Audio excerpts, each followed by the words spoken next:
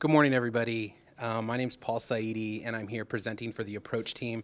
I'm so excited to be here, and I just want to start by thanking the Deutsch Foundation, the Future of Information Alliance, and the University of Maryland for this generous award. Building Approach has been challenging, but for every challenge, it's been equally rewarding. So again, thank you, everybody. Some of our team members are here today: Jessica Walker, Jara, Dan, our mentor, Dr. Jason Farman in the back, and JB Wills, of course, unfortunately couldn't be here today. He's taking a final. He did a lot of our programming for Approach. So let's start by going to that slide. I want to start by talking about the FIA priorities that we really feel like we tackled with Approach. And first of all, culture.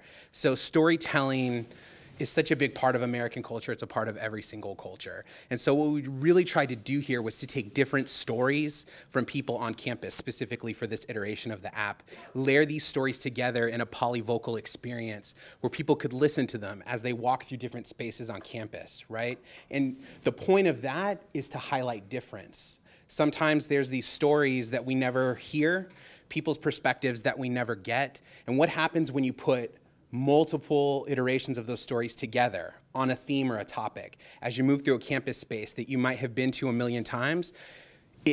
We contend it can get transformed by hearing those stories next to one another. And this is where we also get to credibility.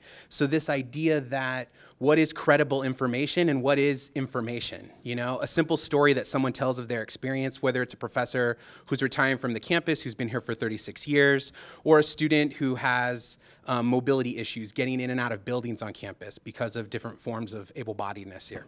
So we really feel like we've tackled these two priorities robustly in building Approach. So what I want to do now is I want to play a little bit of our audio. So unfortunately, we can't all plug in our iPhones and go roam around the campus for 20 minutes right now and really experience Approach, although you all should do it. But what I want to do now is I'm going to play a little bit of some of the highlights from one of our paths. So the way Approach is built is we have multiple paths, and the paths address different issues, and they kind of coalesce around a certain theme. So the clip that we're going to play today is about insiders and outsiders and different perspectives of campus. What does the campus space mean? What does a building mean? What does a walk in a specific space mean on campus, and what does that space feel like? So what you're going to have to do is you're going to have to imagine while you're doing this. You're going to have to think about roaming through campus, listening to this. And also, what our app does is it brings together not only these interviews that we've conducted with multiple people, but it's layered with binaural sounds. So we have these special recorders that we bought that record sound how you hear it on both sides simultaneously. So to get the full experience, you really need to hear this on audio. Sometimes when we've been prototyping it, I'm like, is someone coming up behind me? Like, you don't know the difference. So I'm going to play right now 4 minutes of audio. There's a little bit of lead-in. So just try to get the experience as we go through it. Also, what you'll be able to see is the website that we built for the app, which I think is kind of amazing also. All right? So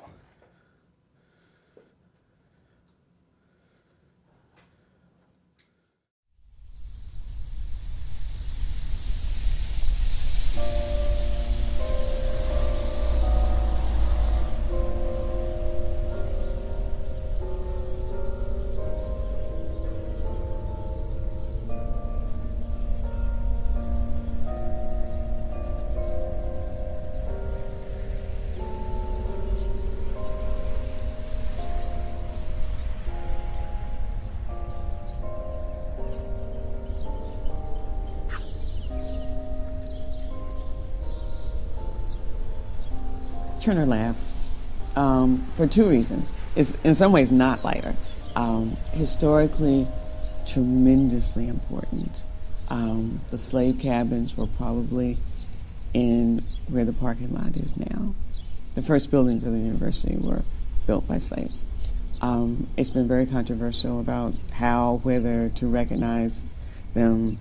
I feel very strongly, as did the Black Student Union at the time, that it's important to recognize them because that's why I deserve a place at the table. That if I don't have outsider syndrome is because if my people built these buildings, then I get to be here. And so that's really important. And there's ice cream.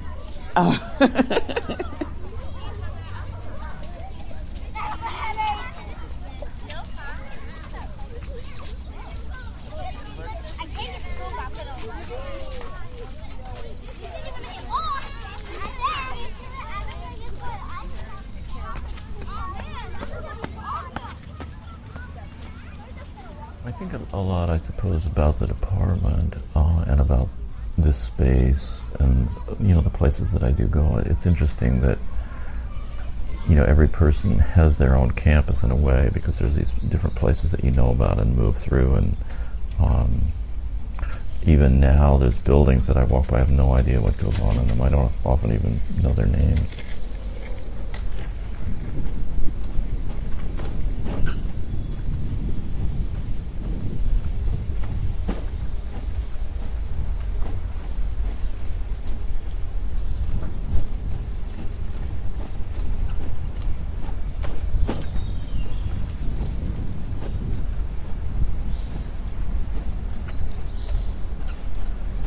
My Maryland. Ears full of chirping crickets and trees, crowning sidewalks and brick pathways under feet. Swarms of students in warm daylight, thinking technology, sex, politics, dreams, death, dorm rooms, alcohol, tobacco, marijuana, meals, home, sleep, self, and next step. Students made of ass and aspiration, coarse material and torso, boredom and bone. I am small man on campus. I claim this land in the name of the broken-shelled turtle. I demand you answer me, H.J. Patterson. What makes you deserving of great Greek columns and sprawling steps? What right do you have to overlook this procession? And where in the hell is your handicap entrance? At least I know who Francis Scott Key was. He wrote the national anthem.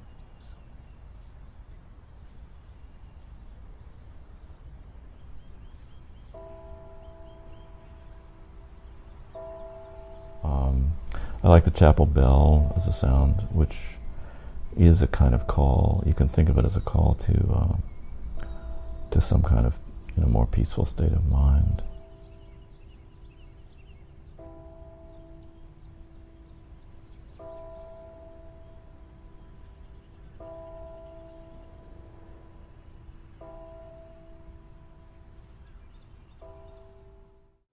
So that's a little snippet. That path continues on for about 15 minutes. And so while you'd be walking that path, you would be going through various parts of campus, the reflecting pool, up by McKeldin, and eventually that path ends at the labyrinth on the side of the chapel, where you're invited to actually walk the labyrinth as you hear the end of the story about how it was created and the people and the partners that brought it together and the place of meditation that it actually brings. So I hope you can get an idea of what we're trying to do with Approach and how it really can transform a space. Just to talk briefly now about how we worked, we broke into two groups kind of at the beginning of the process, people working more on the programming and designing side, other groups working more on collecting audio, transcribing, but eventually everybody was working on everything. It was also difficult to turn it all around in a semester, but we worked really hard. We also used Trello, which is an app online to keep track of each other's work progress as we went through it. And our partner organization, WAMU, really offered a lot of advice, ideas, and questions about how to best write stories, how to narrate, who to highlight, what is a good audio story, what is not, and how to build that. I want to skip now because we're running out of time, just to our next steps. So we have become an open source app already on GitHub, and if you go to our website, which is approachapp.org, anybody can download the platform to use this for whatever space they want to transform and collect stories for. So we've already accomplished that. We want to work with AMU in the future to make this platform also available and usable for their members, for these NPR listeners.